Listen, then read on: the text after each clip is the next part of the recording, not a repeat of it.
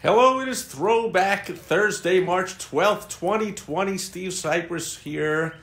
Little self-indulgent today because this marks the end of the third straight year that I have come to you with a new live video that I record on Facebook and then disseminate all over the place on the internet to my blog and my podcast, LinkedIn, Twitter, various Facebook pages, wherever else I put it all over the place. Every single day for the past 3 years. Tomorrow, March 13th, will be the start of the fourth straight year of me doing that. And before I recorded this, I went to look back. I hesitated and I cringed, and I went to look back at my very first Facebook Live video that I recorded on March 13th, 2017, and I expected to be embarrassed, cringing, and miserable over how horrible it was. And, you know, it wasn't that horrible. And in honor, of course, of the anniversary, hey, what is up? My friend Uzal is here. And thanks for the likes. And in honor of that video, I changed my shirt to wear the exact same shirt that I wore. A little worse for wear and tear, I'm sure, but same shirt that I wore in that very first video on March 13th, 2017. Of course, I did it in my office on my laptop with one of my rhinos on the wall behind me. The rhino that is actually still on the wall behind me, even though I've moved to a new office. Who knew? But anyway, wasn't that bad, and that was going to be my lesson today. That understand that anything new, you got to suck at it before you can get good at it. So don't worry about it. Just go and do it. Now, I know that my second, third, fourth, and fifth, and sixth, and about 10th and 20th ones had to be horrible, because I remember stumbling and bumbling and not know what I was doing, and I remember searching for even what to talk about before my very good friend Rob Anspach coached me. All top performers have coaches, so hopefully you're not being a lone ranger, because that's clearly the kiss of death for anybody in any endeavor in life. And he coached me, and he said, theme it out, theme it out. And that's why every day has a different theme. Yesterday was World Wide Web Wednesday, where I talk about marketing on the internet. Today is Throwback Thursday. We talk about something from the past. Tomorrow will be Foundation Friday, basic business building tips, and so on. And so now I'm never at a loss for a topic of what to talk about. But I know in the beginning I was stumbling, fumbling, and bumbling. And now, of course, I'm still definitely not a pro now. I mean, I'm sure the lighting is not great, the sound isn't great, and I'm holding an iPhone in my hand. I don't have a professional camera. I don't do any of these whiz-bang transitions like you see on these high-quality, overproduced YouTube videos that bring in bazillions of views and millions of dollars and all that. I just come to you raw, real, and tell it like it is. And I'm going to say that think to your favorite performer, your favorite entertainer of any kind. Can be sports, can be a singer, can be an actor. All of them sucked in their very first performances. So I'll give you a few examples.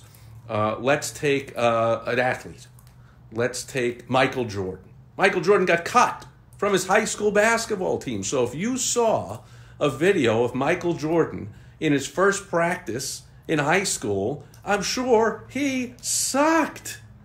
But now, of course, if you see a video of Michael Jordan playing basketball from his NBA career, he's the greatest player ever. Okay, how about an entertainer, an actor? Okay, all the time, I don't watch them anymore because now they're just all anti-Trump, ridiculous, non-funny shows. But back in the days of Johnny Carson or Letterman or whoever, and every time a movie blockbuster comes out, the actors go on tour and they do all the shows and they come on and they, you know, do their interviews and tell their stories. And once in a while, the host will reach back into the vault and surprise them and say, let's see a clip from your latest blockbuster, Tom Cruise or Tom Hanks or Arnold Schwarzenegger or, you know, the biggest stars. And they go, okay, yeah, let's see the clip. And instead they'd make a joke. They'd spring on them a clip of some really bad early performance there. By definition, really bad, because it was an early performance. Maybe their first ever commercial, or their first ever appearance when they were a kid on a kid's show,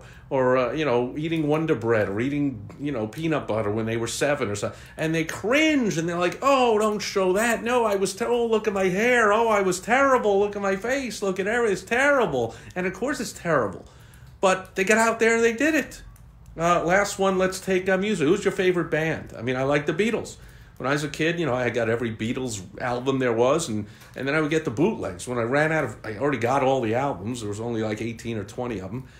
Then I got bootlegs. Well, the bootlegs, they were horrible.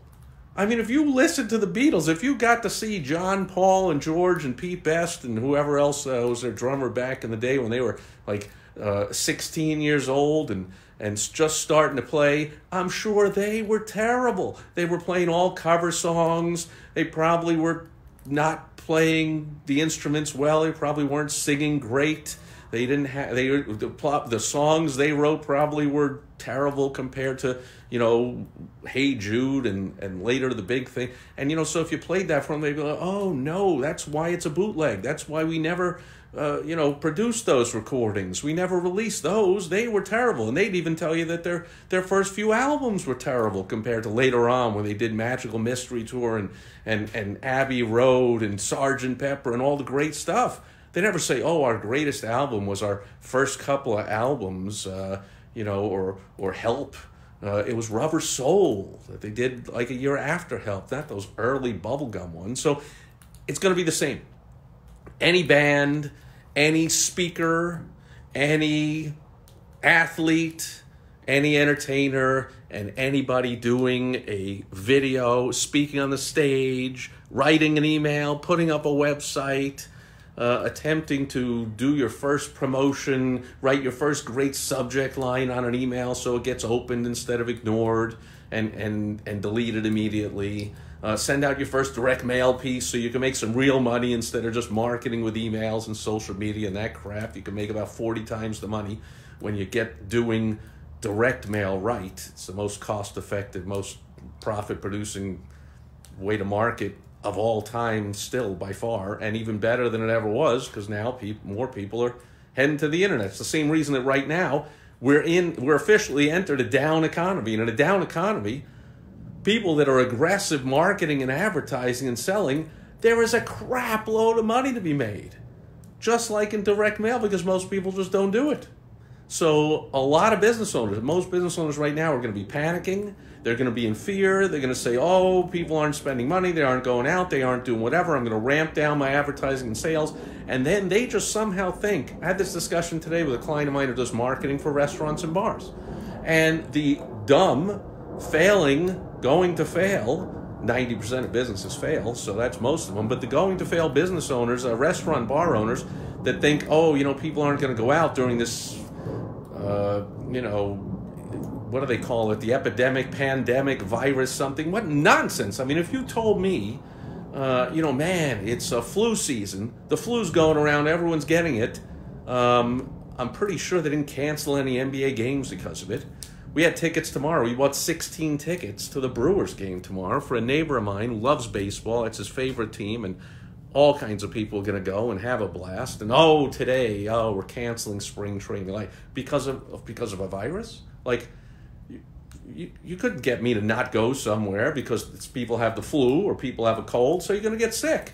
One of the best things going to happen to this coronavirus thing is this NBA player, Tom Hanks. Famous people they tested positive for this thing, and then they're going to recover in like a week, and they'll be fine, and then maybe everybody will stop the nonsense and the BS and stop all the panic that's Notice, by the way, that even the people canceling all the events know it's all BS, and it's all attitude, and it's all in the mind. It's just a panic. Because they're saying, we'll delay the baseball season for 2 weeks. Well, I'm pretty sure everyone knows there will not be a what do you call the vaccine. There will not be a vaccine to cure this thing 2 weeks into the baseball season. Or they say, we're going to cancel that conference from March till May or June, or, we'll do it in August. There's not going to be a vaccine by then, so physically there's going to be no difference. The virus is still going to be around, and people that are already dying in a nursing home, having all kinds of respiratory troubles, are going to die from getting the flu, from getting a cold, from getting pneumonia, from getting this virus, from getting anything. But athletes, you read it all the time. Oh, the player's out in baseball. He's out for a few days with flu-like symptoms. Oh, he has the flu. He'll be out for a week or whatever. Like, but people are going to die from this thing. Yeah, a few people die. More people will die, of course, every day in car accidents and slipping downstairs and slipping in the bathtub than they ever will from this ridiculous virus. But anyway, I digress. So everybody starting out does something poorly. Business owners that don't know what they're doing are going to cut their advertising and marketing during this down economy. Those of us that ramp up the marketing and advertising are going to steal all that market share. So the restaurant owners, talking to my client today, the ones that are smart and use his service and market their restaurant like crazy, are going to take all the regular customers away from the restaurant owners who don't market and sell and put out specials and don't remind people to come in because they clearly are going to hunker down in the corner and be feared and panicked and whatever. And they just think when the economy turns around, because of course it'll turn around, and it will turn around with an absolute boom, unlike the Bush debacle that turned around into a stagnant piece of crap for 8 years under Obama. This thing it's down now, but it'll turn around with an amazing boom like recessions are supposed to turn around into a boom, not into 8 years of stagnation. So it's going to boom, and then these non-aggressive, passive, losing business owners that ramp down their advertising and marketing during that downtime for a few months are going to think, okay, now all my customers will just come back. Well, no, they won't. Not if you have someone smart in your area or in your marketplace or in your industry or whatever, like me or a client of mine that's going to market aggressively during the downtime. We're going to take all your customers. They're not going back to you when the market turns again. They'll already have fallen in love with a new place for somebody who's an aggressive marketer. So now's the time. Put the pedal to the metal. Do something you're not great at. If it's go do a video, or if it's go do a podcast, now's the time. Start a newsletter, go host an event, speak on the stage for the first time, write your first book, do something new. Understand that later on you might look back and go, man, that really sucked. But how quickly do you want to get good? Because you're not going to get good by not doing it for another few months or years. But if you do it for a little bit and you're terrible, then you get good at it. So let's get the terrible stuff out of the way, folks. Now, I don't think that my videos were absolutely terrible until now. It didn't take me 3 years to get good at it. In fact, I know that I get a lot of clients from, and I help a lot of people, and I do a lot of free strategy sessions. You want one, go to helpfromsteve.com, where I help out a lot of people. All the time when I attend events or speak or host events, people come up to me, oh, I watch your videos. I'm like, well, you might say hello once in a while or put a comment or put a like. But, you know, when I look at the tracking, these videos, you add them up from all over the place, they get thousands of views. Well, that didn't happen when I first started. And it won't happen to you when you first start. It's likely.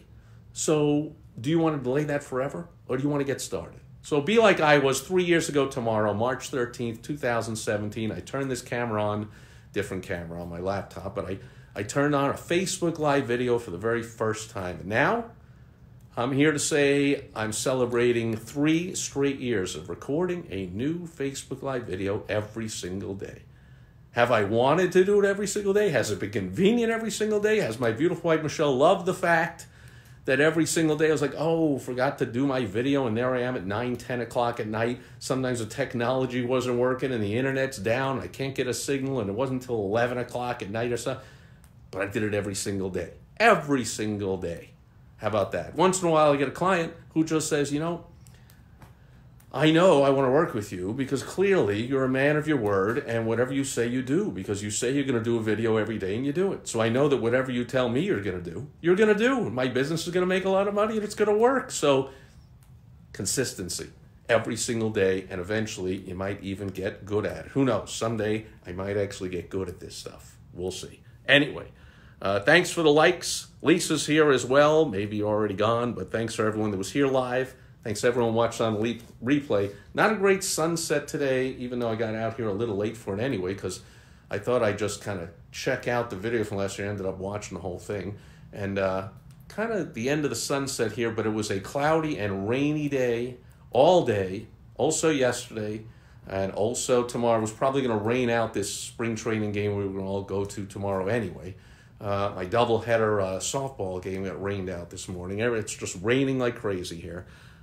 However, I'm still in short sleeves and hanging out, still in the 60s, nice, warm, comfortable rain. So wish you were here.